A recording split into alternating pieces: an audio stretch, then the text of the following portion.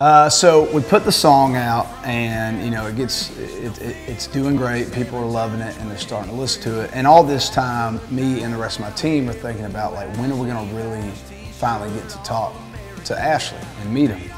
And I'd had people at shows in Atlanta come up to me before and say that they knew him from high school, or they knew folks who did know him.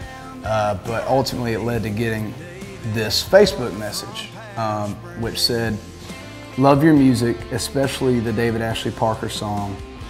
Any chance it was actually Ashley David Parker from Powder Springs? I'm marrying Ashley David Parker from Powder Springs.